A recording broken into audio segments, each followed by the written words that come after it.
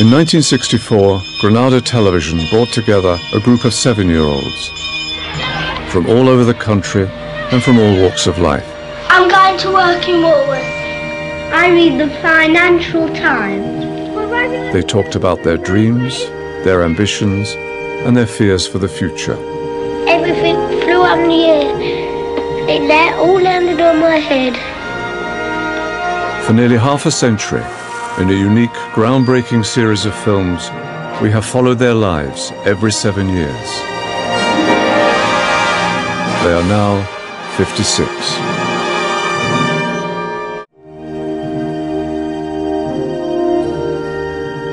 I don't think you want to go to university if you want to be an astronaut.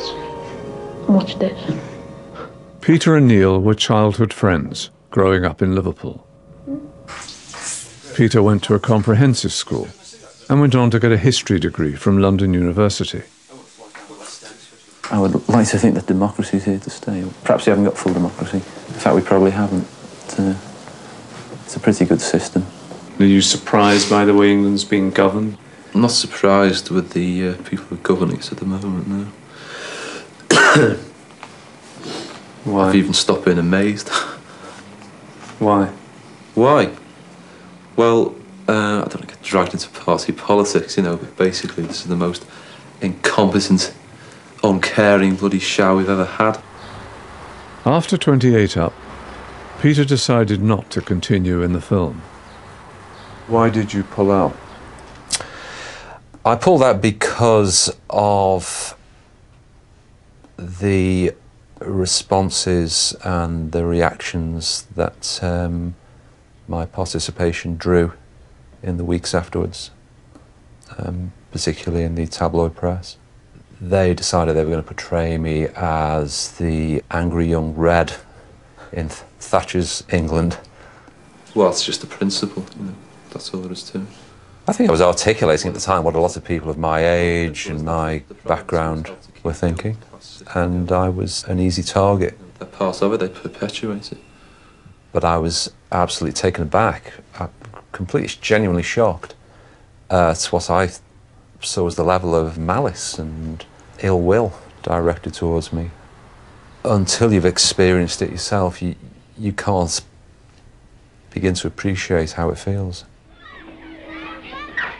So now you're back, so why did you come back? I feel a lot happier with myself, happier in my own skin. And then, secondly, more specifically, because I want to promote the music and the band I'm in. It was a gold rush town. And what are you called? We're called the Good Intentions. But when he hit that bang, he thought that I'd always played in rock bands, some of them spectacularly bad bands. What really got me into this music was being exposed to the music of Graham Parsons.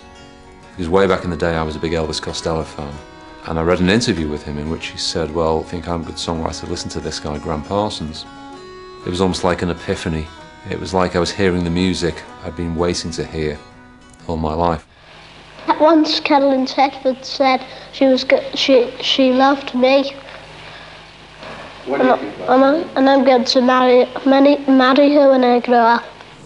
Doesn't appeal to me at all at the moment. For me, I'm just gone 20. I haven't even been abroad yet in my life. So there's no way I'm going to get settled down. So, well, what do you want to do? Do you just want to record, me and Pete to record what we're doing and you'll work round it? I think that's probably... We were working in an office together and we joined the office band, and that's how we got to know each other. So, Gabi, and was it love at first sight? Well, I had a sneaking suspicion that Pete liked me because he was really rude and sarcastic to me all the time, so I thought, I think he's probably quite keen. No, that's not true. And you've always played together since then? Yeah, more or less. I think Yeah. we probably stopped for a while when the kids were little. Our boy's 19, our daughter's 16. And how are they doing? They're great. They're doing really good. remarkably well. Our son is in his first year at university, and our daughter is coming up to her GCSEs. once you have your own kids, you have this huge realisation of how your own parents felt about you and what they did for you. What's the greatest gift a parent can give a child? It's their unstinting love and support and their time. Their time, because I think children value that more than anything. You're giving, unconditionally, you're giving them your time. Well, if I can't be an astronaut, I'd like to be a bridewell sergeant in the police force, like my dad is. So are you under pressure to get a job? Yeah, I suspect they am from the parents. They keep dropping hints.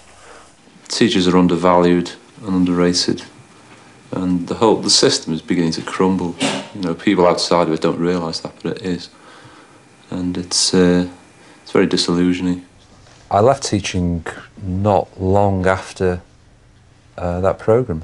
It was actually nothing to do with the programme. That was a misunderstanding at the time, I think, which took hold in the press. I'd been planning to leave teaching anyway, and I just didn't see a long-term future in it for myself.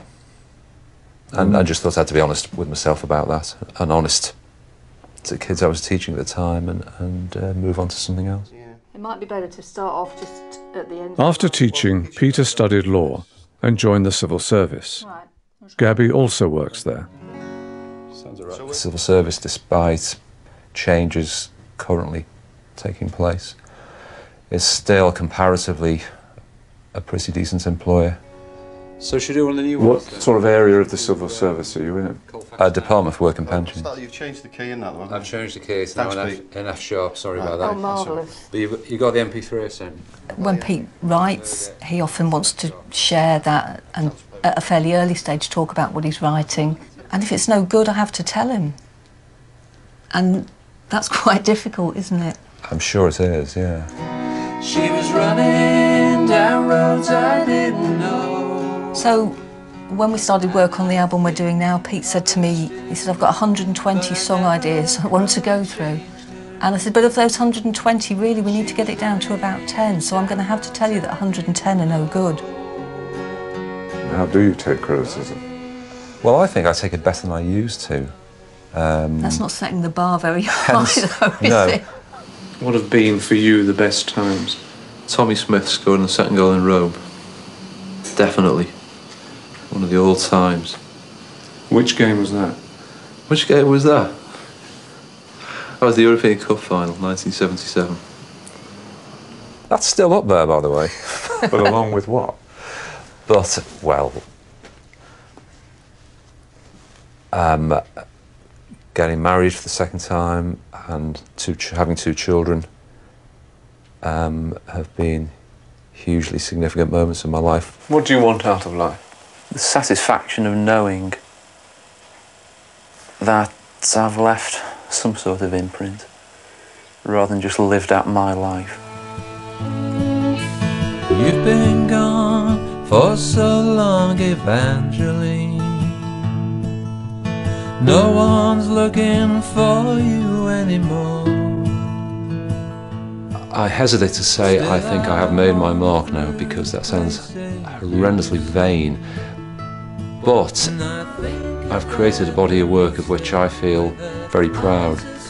I feel I've achieved something of lasting value.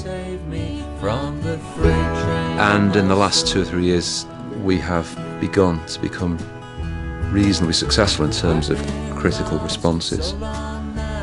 We were voted the UK's Americana Act of the Year at the British Country Music Awards. You know, from time to time, like anybody else, I'll look back and think, I wish I hadn't done that, or I wish I'd done that differently. But I don't think really life is there to be regretted. Life is there to be lived. And I think the most important thing is to feel that by and large you haven't compromised too much, and that you've moved your life on where you want your life to go.